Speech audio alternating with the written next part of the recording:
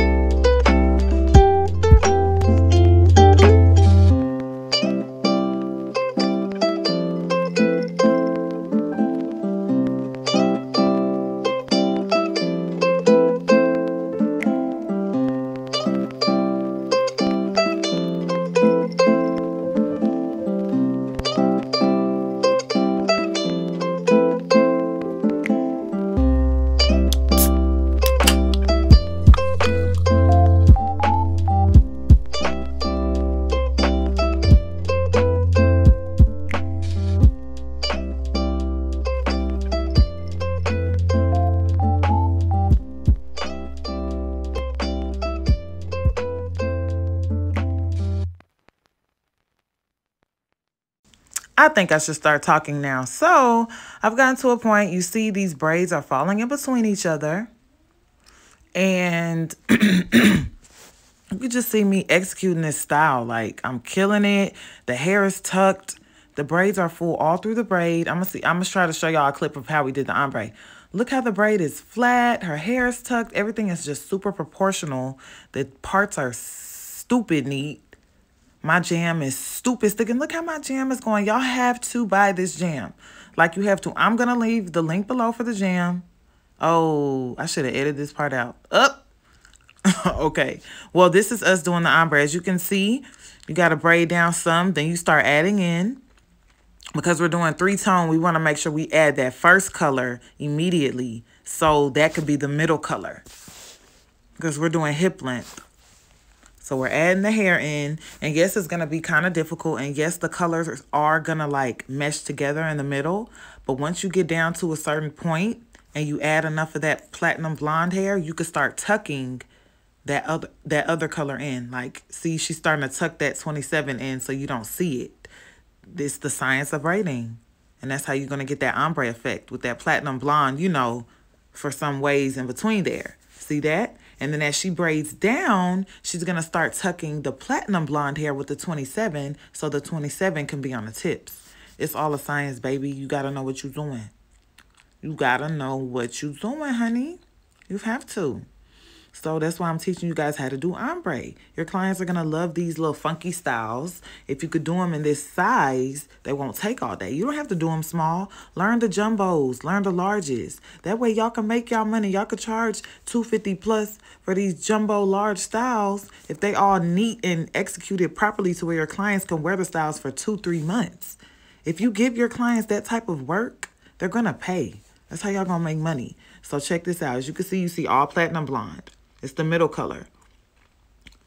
So we got a good ombre effect coming there. Now, is she adding that 27? No. Okay, she's still going. Because keep in mind, we're doing hip length, so they're pretty long. So the braid, you see how full and chunky the braid is all the way through. The braids are not skimpy. They're not thin on the ends. That's how people like their braids. Okay, so now we're adding 27 in there. So pay attention.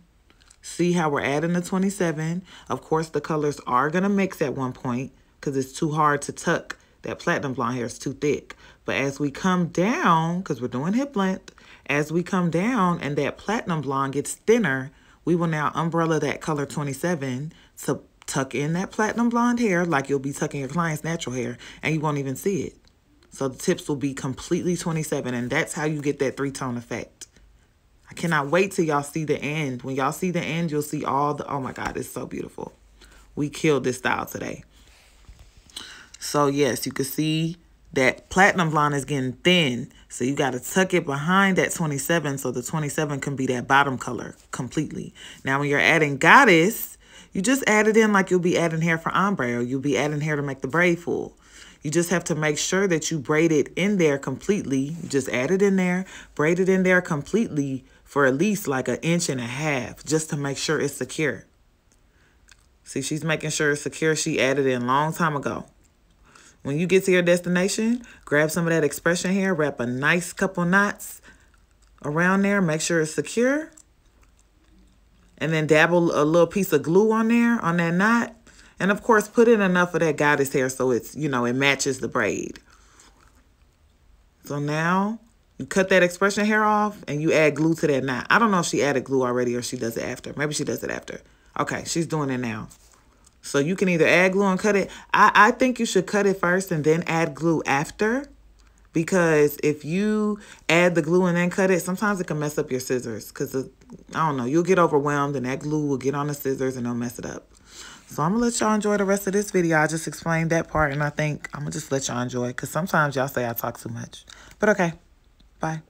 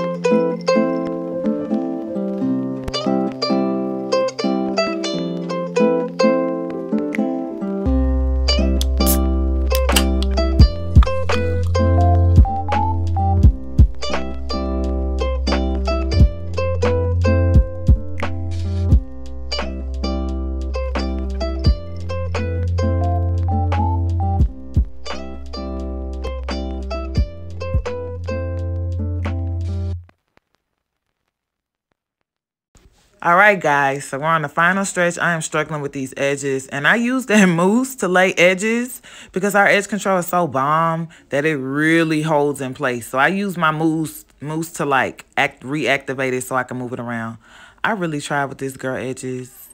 Thank God she has some nice hair and nice edges because, and the braids look bomb. So even though her edges are not laid and slayed like they should, that's on me. The braids look good, and that's on me too. Look at those parts. Oh my gosh. Look at those parts. Look at how neat those braids are. Oh yeah. Let's focus on the edge control. I forgot that quick. Wow. It's even worse on this side. What's wrong with me? Oh my goodness. I really tried. It's because I don't be wanting to yank on their edges when I do that swoop. And it's like you got to bring it back. I don't be wanting to pull on their edges. That's be the problem. So, but it just looked good enough. I tried to use the comb on the end, see if it could change something. And it did a little bit. But I just don't be wanting to yank on those edges. That is literally it. But yes, it was good enough for what I needed it for. Look, pictures look bomb on the end. And they are coming up in 5, 4, 3, 2. Oh! These braids look so freaking good. She did not expect them to look this good. She was like, oh my God, look at that. And you see, I dipped them high so they could be loose and flow. Look how they're flowing. They're not stiff. Look how they're flowing like weave. Oh my God, look at those parts. You guys gotta buy my gem. Now, this brand of hair is all my brand, from the curly hair to the ombre hair to all the add-in hair. I'm getting my website together so you guys can buy this hair. So in the meantime, on the last post, I put all the hair info, but I'll put it in this post too. Just so y'all can, this is the hair that you can use in the meantime. Because my hair is not on my website. But I do have hair on my website that you can buy, but it's not my brand. It's like Normal Expression. Oh my gosh, these braids are so cute. I think I'm going to get these in twists, but I'm going to get them small. Yeah, and I'm going to get normal C parts. Oh my gosh. Thank you guys for watching.